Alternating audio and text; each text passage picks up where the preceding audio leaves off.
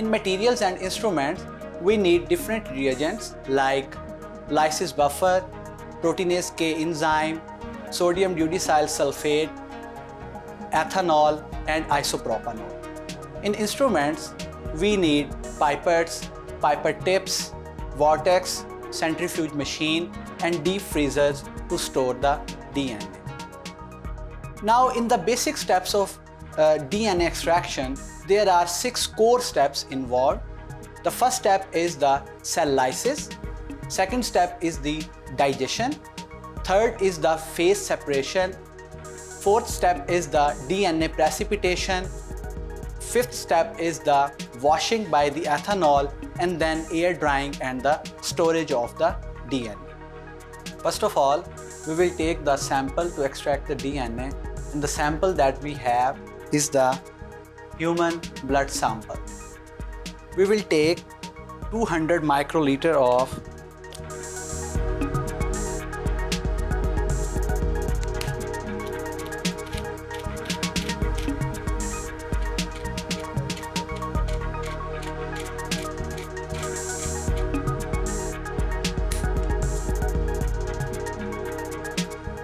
we will take 200 microliter of human blood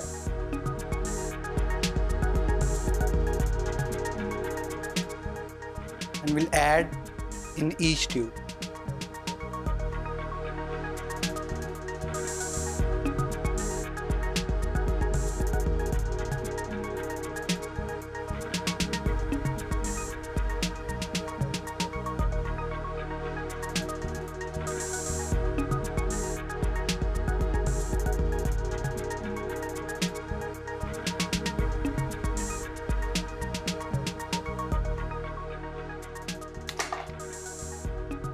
After the addition of 200 microliter blood sample, we will add 1000 microliter of lysis buffer. So we will pick the pipette which is 100 to 1000 microliter and will set on it 1000 microliter.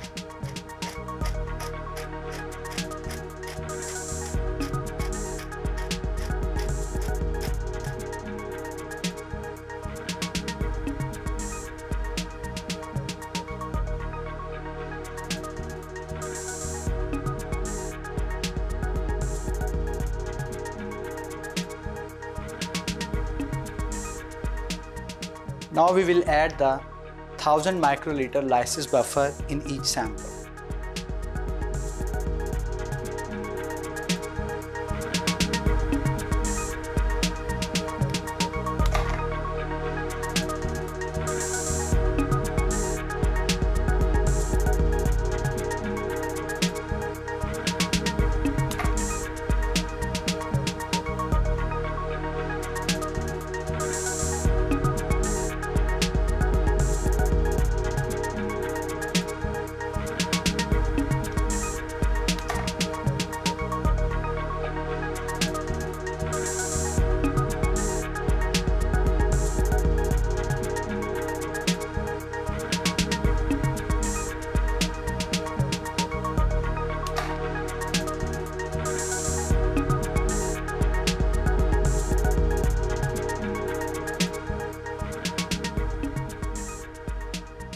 After the addition of 1000 microliter lysis buffer, we will vortex the sample for 5 minutes.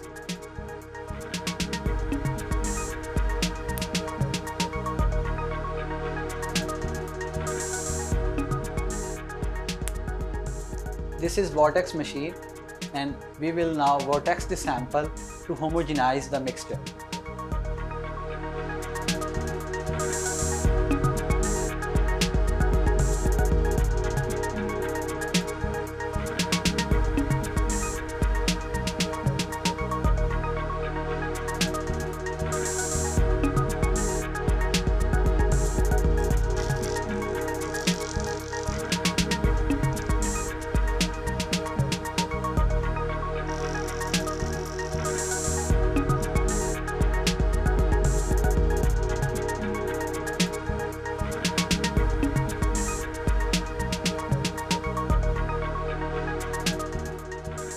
After the vortex, we will centrifuge the sample at 13,000 rpm for 15 minutes at 4 degrees Celsius. We will keep the samples in centrifuge machine.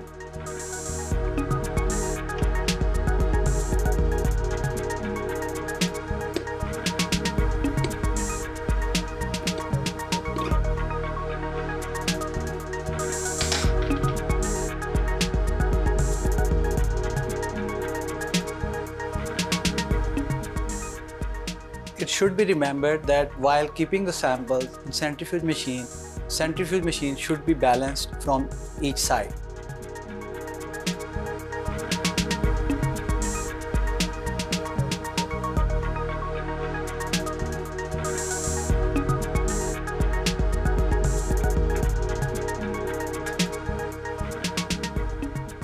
Centrifugation will be done at 13,000 rpm for 15 minutes at 4 degrees Celsius. So we will set the centrifuge machine at 13,000 rpm at 4 degrees Celsius for 15 minutes and start.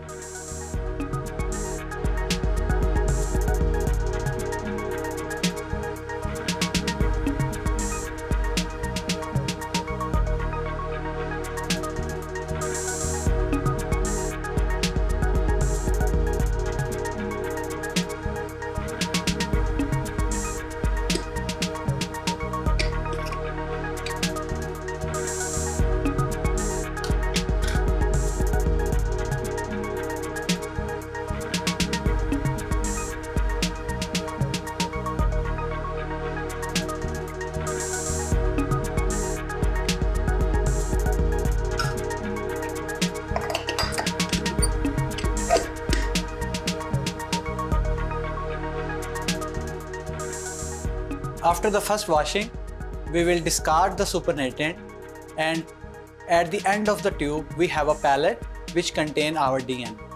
Pellet is actually a collection of cells where the DNA have, and after these steps we will go for the cell lysis through the digestion buffers. This was our first washing. We will discard the supernatant, preventing the pellet.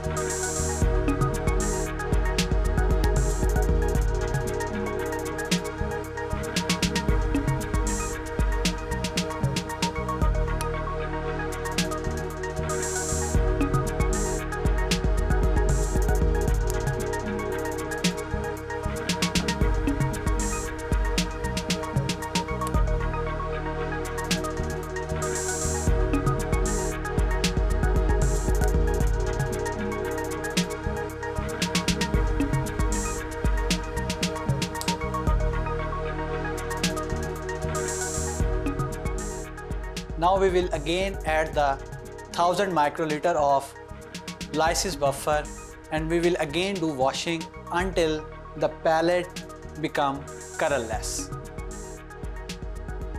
For the second washing, we will again add the 1000 microliter lysis buffer.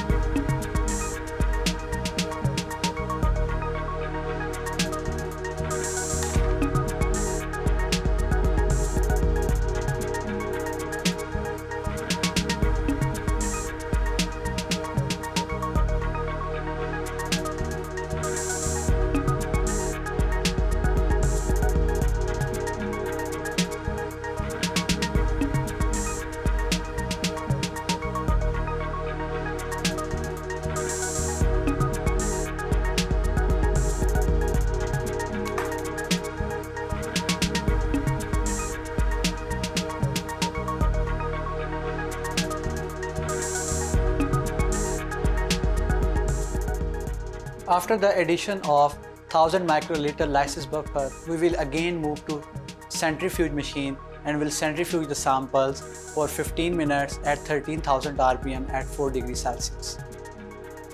After the second washing, the results will be like this. You can see the palette has become somewhat colorless, but we will again do the third washing until the palette will become totally colorless. We will discard the supernatant, preventing the palette.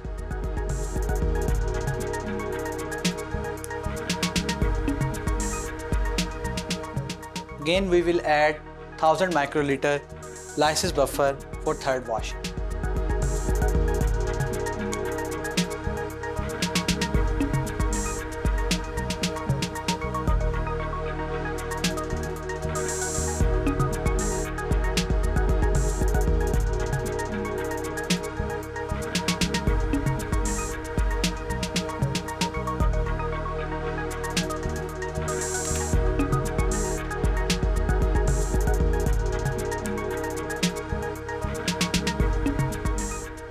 Now again for third washing, we will centrifuge the sample on the same conditions as previous, like 13,000 rpm speed at 4 degrees Celsius for 15 minutes. After third washing, the results will be like this. The palette will become colorless. We will discard the supernatant, preventing the palette.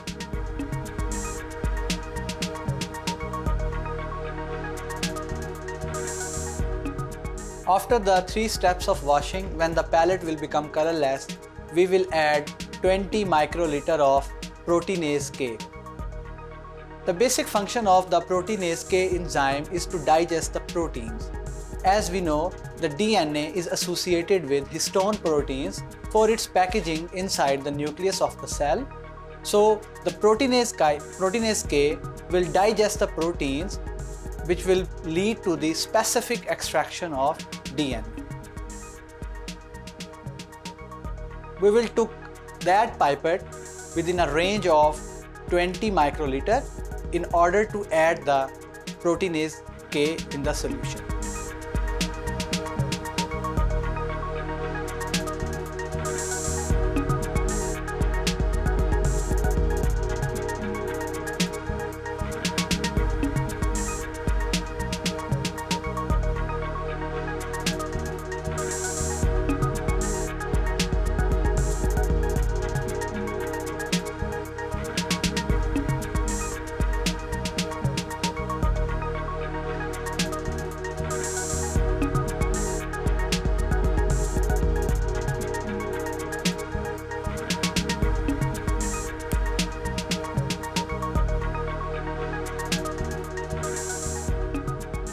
After the addition of proteinase K, we will add the 80 microliter of sodium dodecyl sulfate, which is commonly known as SDS.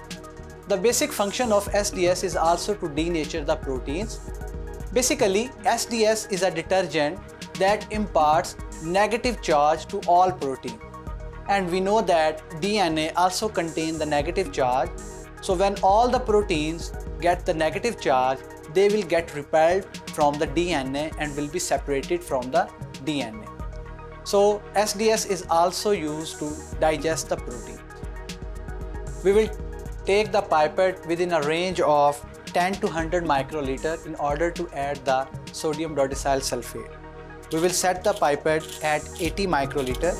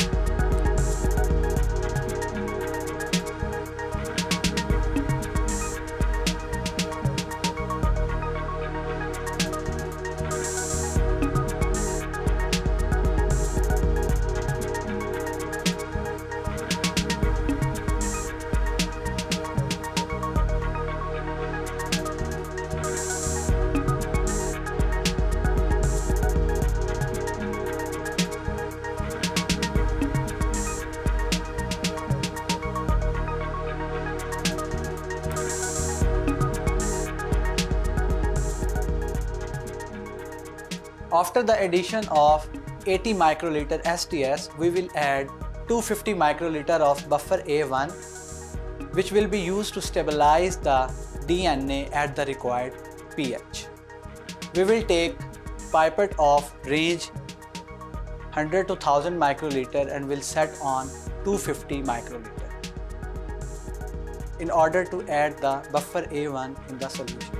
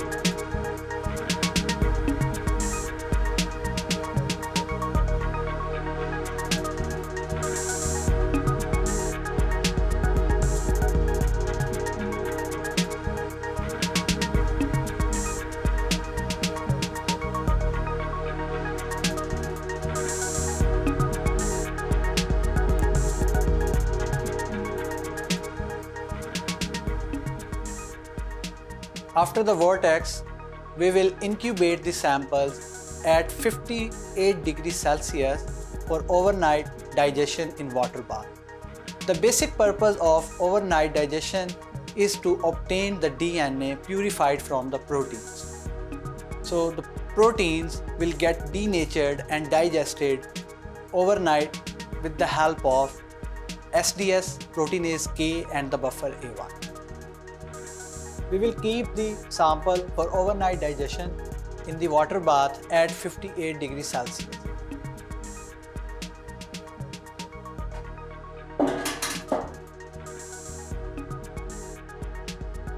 Water level should be enough that our sample should be dissolved from the bottom.